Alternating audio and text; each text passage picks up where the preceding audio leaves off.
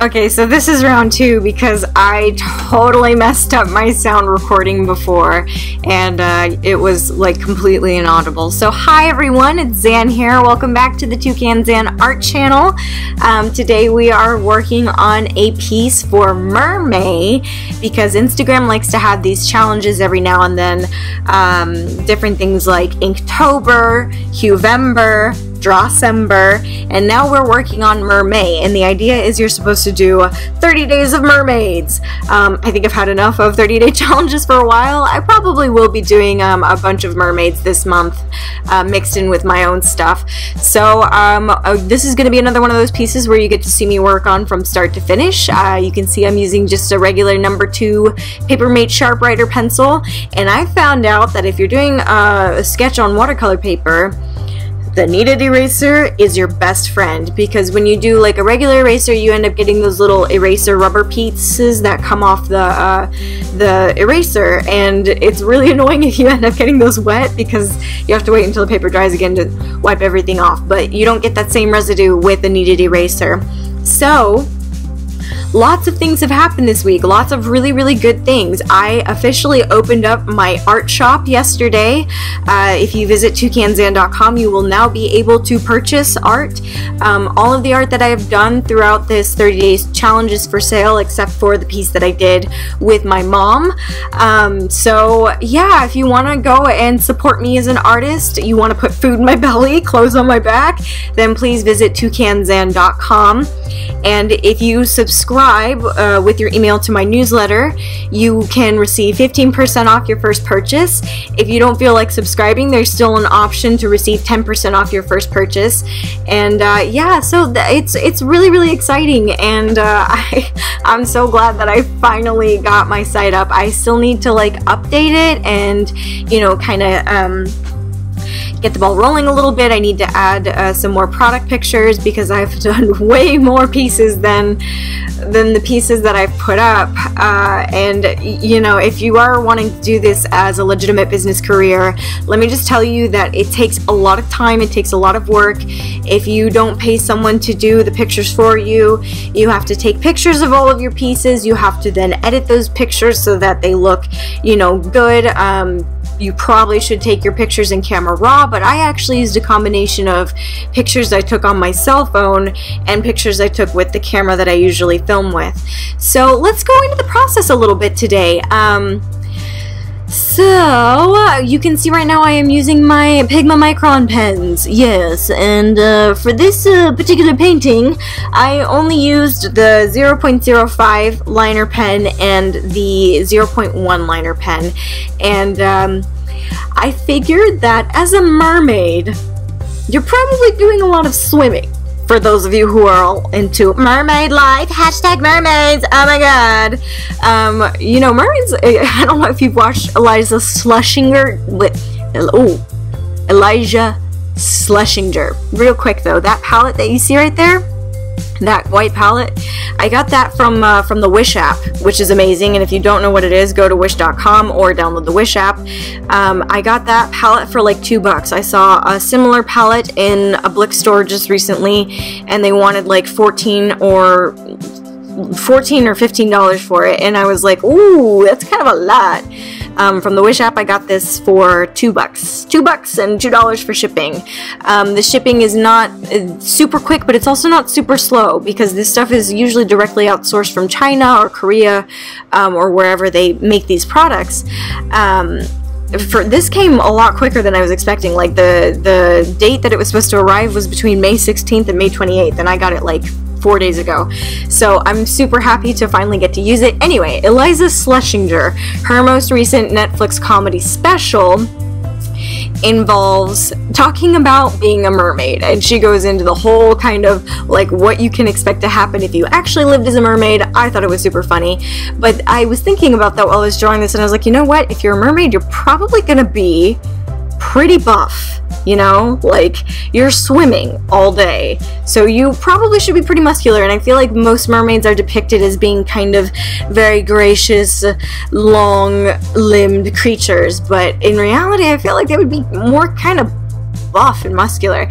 So I gave her kind of like a broad back with built shoulders and some definition in like the middle of her back. So today words, I can speak, I promise I can speak. For the background, I used a combination of Dr. P.H. Martin's Radiant Concentrated Watercolor in Norway Blue and a green, which I can't remember the name of right now, but I will link to you in the description or just tell you what color it is. And I had the combination on my palette, and then I just kind of like put my water dropper and put water on the palette, and then I had my blue section and my green section, and then I let the two kiss each other so that I could make this really pretty aqua color. And my partner says that the water ended up looking more like clouds. Yes, that may be true, but for me I thought it looked more like the Caribbean. If anybody's ever seen the water in the Caribbean, it looks just like this. It is like crystal clear and gorgeous aqua or azul blue. I don't know if you can hear that jackass on a motorcycle right now. I know a lot of people really like to have loud motorcycles, but as a non-consumer of motorcycles, your lack of muffling is extremely annoying. Anyway, so after I did the background color, I went in with her skin, and my challenge today was to do a very light skin tone. So that means using the white of the paper to your advantage, and still using the Laovaan technique. I mixed a crimson, white, and Payne's gray watercolors together to create the base, and then if I wanted to add more shadows, I simply added either more Payne's gray, and if I wanted a warmer tone, I simply added more red. And you can probably see it off to the right right now. There's a darker purple and a more purpley purple.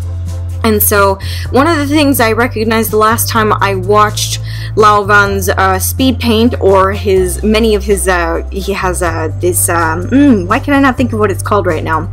It's a real-time painting that he does, and I noticed that when he was doing the skin, he did do, like, yes, the wet on wet. The wet on wet was very important, but what he would do is he would take just a little bit of color, very pigmented, and he would drop it on the skin right where he wants the shadow to be darkest.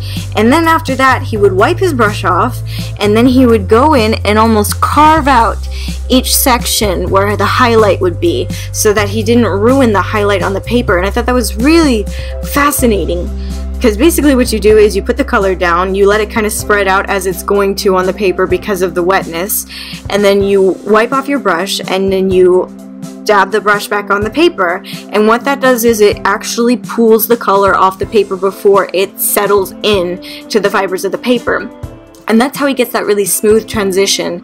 Obviously I'm like no pro at this, but that's just what I realized, and so I thought that was really smart, and I think that it helped me achieve a better, lighter skin tone. I still need to work on achieving more of a realistic skin tone, but she's a mermaid, she can have purple skin.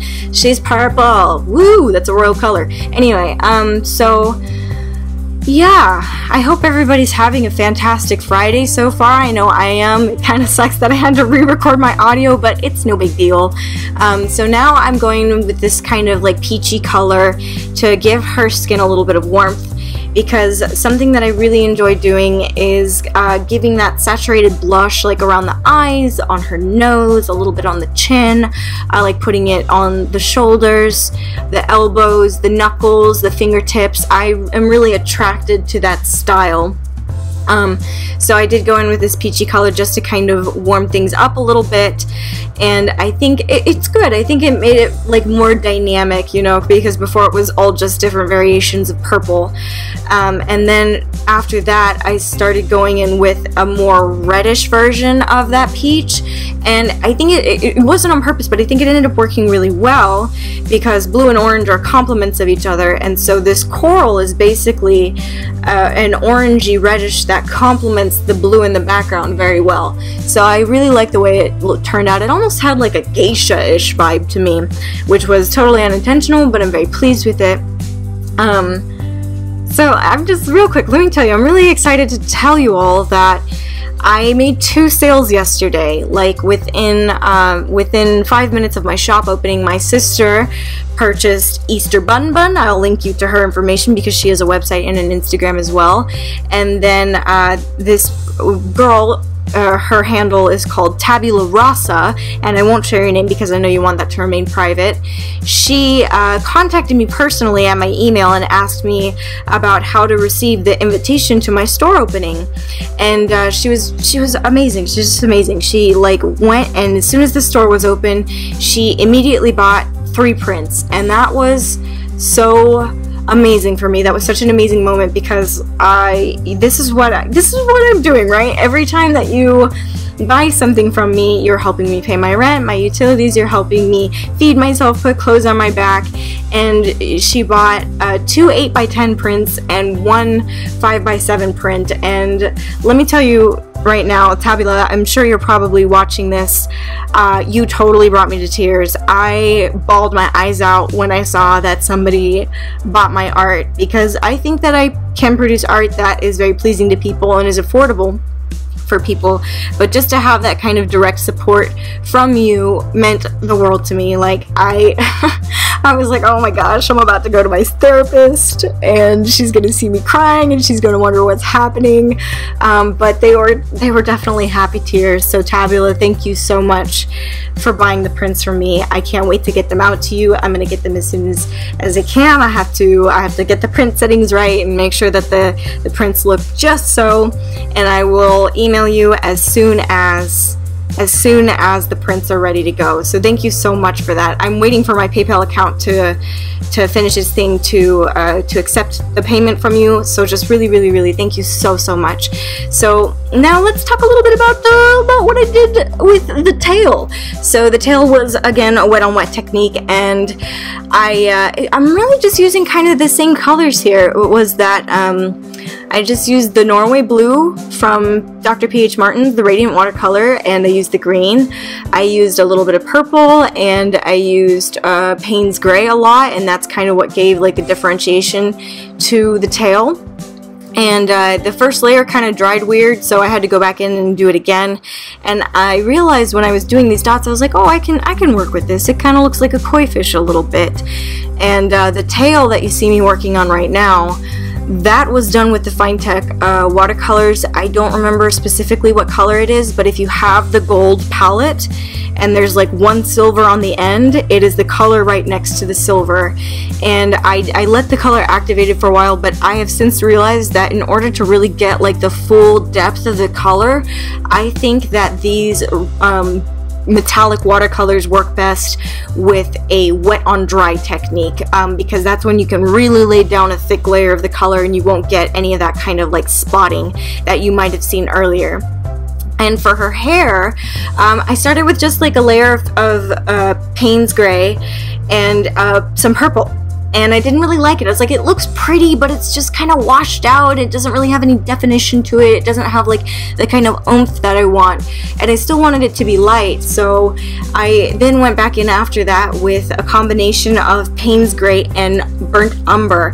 And that is how I got this black color that you can see on her hair right now. My partner was like, oh wow, that looks like black. I did not use black watercolor. I made that color myself. Hello, color theory. So we're actually coming to the end of the video here, and this is the last step in the process. I went back in and I relined everything with a 0.05 and a 0.1 pigment micron pen, just to kind of give a little bit more definition to everything that kind of got washed out after I laid down the colors. And after that I started going in with the Uniball Signo in white, and I gave her like a pretty pearl crown, and I decided that I didn't want to have a pupil in her eye anymore. I thought that it would be kind of cool for her to have like glassy iridescent eyes, so I just put some Uniball in her eye. I gave her some eyelashes, I put some details in her tail, and in like the actual fin of her tail as well as the actual body of her tail, which you will see momentarily. And that was it. That was the entire process for today. So yay, we're coming to the end of the video, and Mother's Day is this weekend, so if you want to get your mama a really cool gift, please go to my website. There's a bunch of things to buy right now. and but not Easter bun bun, because my sister got the first Easter bun bun, okay? That's out of stock, but I can make prints of pretty much anything that you have seen. I don't have pictures for the prints I offer up yet, but I'm doing commissions, because since I've started like really focusing on making this a business, I have a friend that I made in Panama. Her name is Nancy, and she wants me to help her illustrate a book that captures how she feels about her firstborn child growing inside of her, which is really special and really beautiful. My good friend Cambria, she wants to do a couple commissions to trade, because she is very talented with photography and stuff, and so I just want to let you all know I am open for commissions. We can talk about the details about, you know, what your budget is, what you would like to, what the subject matter is, and all that kind of stuff. So please, if you want that, just email me directly, tucanxan@gmail.com, and I would love to talk to you about doing commissions. So that's it. That's the piece. It ended up being so pretty. I kind of don't... Oh, I forgot to tell you! I painted on the wrong side of the paper. I finished it and I started pulling the tape off. I was like, I think this is the wrong side of the paper, and it totally was. Like, this is the Winsor and Newton 300 GSM Common watercolor paper, and it turns out that it works on both sides, but the back is very smooth, so I actually really like the way it turned out. So I might do it again, who knows, happy accident. But yeah, that was, I don't even remember what I'm talking about, because I was just laughing so hard when I realized what I did. Ooh, look at that pretty shiny tail. So happy Friday to those of you who are mommies out there. Happy Mother's Day. I'm going to try and have another videos up the next couple of days. And thank you for being here. Please like, subscribe, share with your friends, and I will hopefully see you back here tomorrow. I gotta go. Bye.